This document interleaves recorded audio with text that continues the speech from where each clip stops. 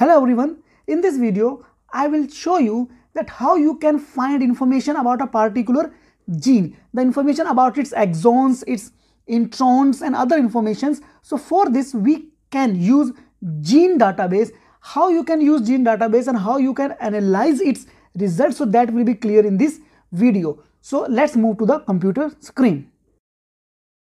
So here, in order to open the NCBI, just open your browser and search for the NCBI, and now just open the home page by clicking here.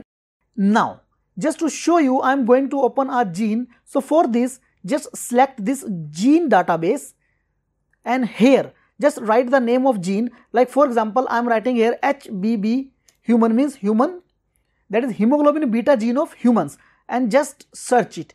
As I search, now it will show this hemoglobin gene present in human. So this is the first option, that is hemoglobin subunit beta gene in Homo sapiens means humans, and hemoglobin is also present in other organisms. So it is also showing the result of like this mouse, rat and so on. But I am going to show you this human hemoglobin gene. So just to open the gene data, click here.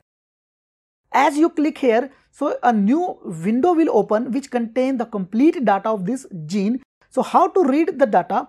Here, this is the official symbol, that is HBB, which I just used during the search. This is the official full name of gene, hemoglobin subunit beta gene. And these are the database which contain this related information. Gene type is protein coding, because this is hemoglobin gene, so it definitely code for the protein, that is hemoglobin. This RefSQ status reviewed means this data, the data which is showing here, it is reviewed by the NCBI and it is highly it is annotated.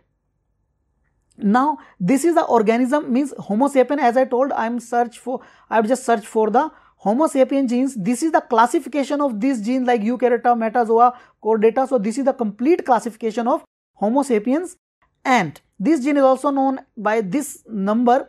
This is the summary. This summary, it includes the structure of this hemoglobin beta gene, the function of this gene. So this just included in this summary. Now as you comes down, so here this is the data which show about this gene.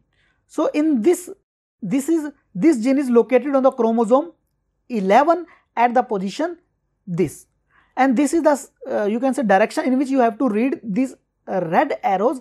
This is the direction to read it. Now if you come to the graphical form, here this is the complete information of this gene. These green bars, these thick green bars, these are the exons, and while these thin green lines, these are the introns. So you can see that this gene, it contains 1, 2, 3. It contains 3 exons, while it contains 1 and 2 introns. So exons are the coding region and introns are the non-coding region, as all of you know. So how to know about a specific information for a specific exon or intron? So in order to get information, just place your cursor on that exon or intron, and just within 1 or 2 seconds it will show you the new window which contain the complete information of that particular selected exon. Like here I just opening the information of exon 2. Here you can see that the gene is HBB, which I just showing during the introduction.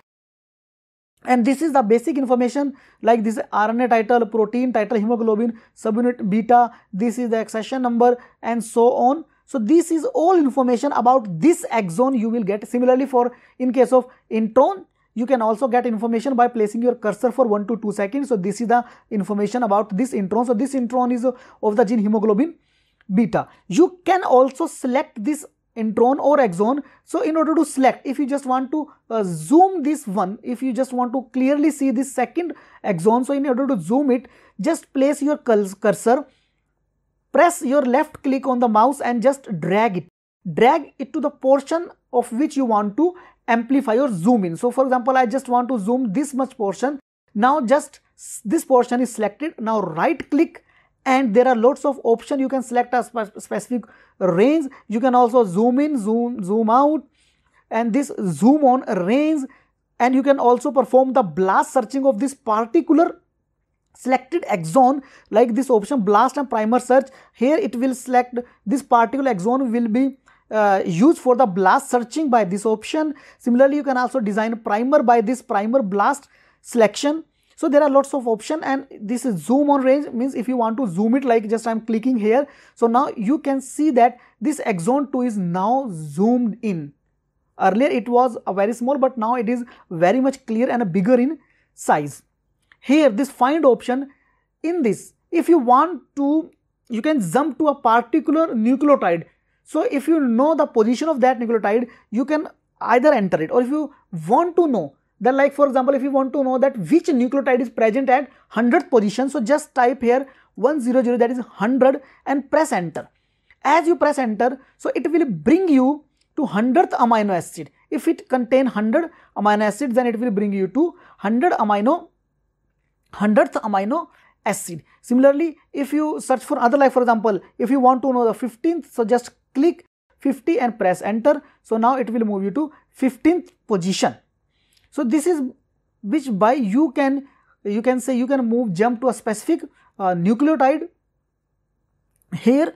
Like if you can suppose you want to know about 10th position, so click here, now just 10th. So as it is, you can jump to a particular nucleotide. So these are certain other tools which you can explore. This is the graphical summary, and of course this is the bibliography, means where this HBB gene has been used, or has been discussed. So this is the bibliography. So by this way you can know about the introns, exons of a particular gene, or basic information about a particular gene. So that's all for today, guys. See you in the next video. Thank you very much.